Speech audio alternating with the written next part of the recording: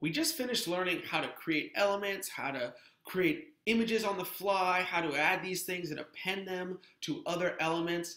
And the question is, well, how can you actually use this to make something really cool, something you can show off on CodePen and GitHub and your portfolio website? Well, one really simple thing you can do is to build out a to-do list. So let's walk through creating a to-do list. And before we do that, I just want to show you our example. So I can just write out test, and anything I put in here will just be displayed. I'm using an ordered list to append it. Let me refresh the page just to show you exactly what's happening here. So when I inspect the element, by the way, I've styled mine using Bootstrap. We are not going to do that because that just takes up a little bit more time. We definitely don't have to do, but simply by adding a few classes, I'm able to make it look way better. And you'll actually see that because our example is not going to look this good, even though, to be honest with you, this doesn't look that great. You definitely need to style this way better, but the plain version without Bootstrap looks horrendous. So you definitely need to improve this. So here's our ordered list. Right now, it's empty. There's nothing in there. So keep an eye on this bottom part right here. So when I write in test, all of a sudden now I can drop it down, and there's one. Every time I add it and hit click me, a new LI is being created right here. So that's what we're going to be doing. So we're going to be creating an LI inside of our ordered list. Every time we click this button, and it's going to be calling whatever text we wrote in here. All right, so let's refresh this page, minimize that. Let's pull up our index.html file. All right, so we're linking to CSS as usual. We have our body tag, which is linking to main.js. And I just have our to-do list app. All right, just written there in an H1 tag. So it looks basically like this. All right, I'm not even centering anything. That's fine for now. I don't really want to cover that in this video. You already know how to do that. So now underneath our H1 tag, we need to actually create that form. So we'll just do form ID, and we'll just do to-do form.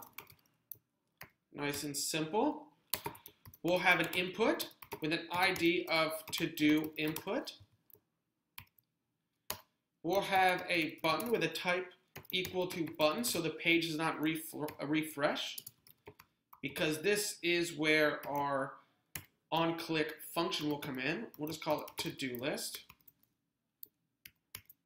Say click me. Then we'll close the form. All right, so we have our form ID of to-do form, input ID of to-do input, and button type button on click connects to our function, which we're going to call to-do list. All right, underneath that, we're going to create a unordered list tag. Actually, let's go with ordered list tag. ID equals to-do list. All right, so this is the list itself. And then we can just close that. All right, so everything we create is going to be appended to this. All right, so this is what we're going to use to pull the data, the form, and we're going to attach that data to our ordered list. All right, so let's go into our main.js. First thing to do is to create a function called to-do list, which, as you remember, is what we had our onClick event connect to here. Inside of this, we're going to create a variable called item equal to document.get element by ID. We'll do to-do input dot value, right? And to-do input is connecting to our input element here. All right. Var text equals document dot create text node, and we're just going to put item in there.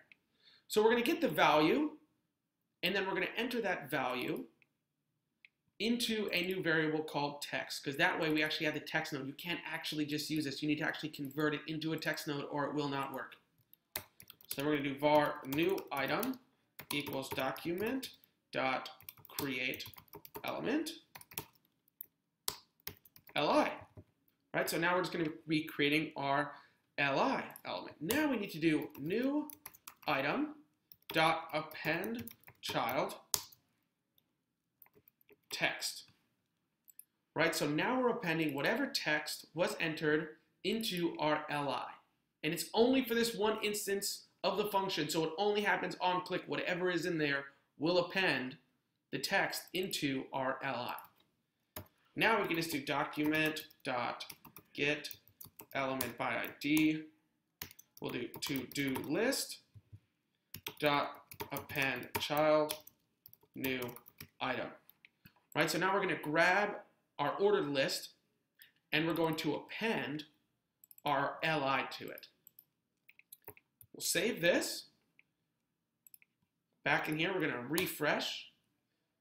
There we see our input and click me. We'll do test, and there we go.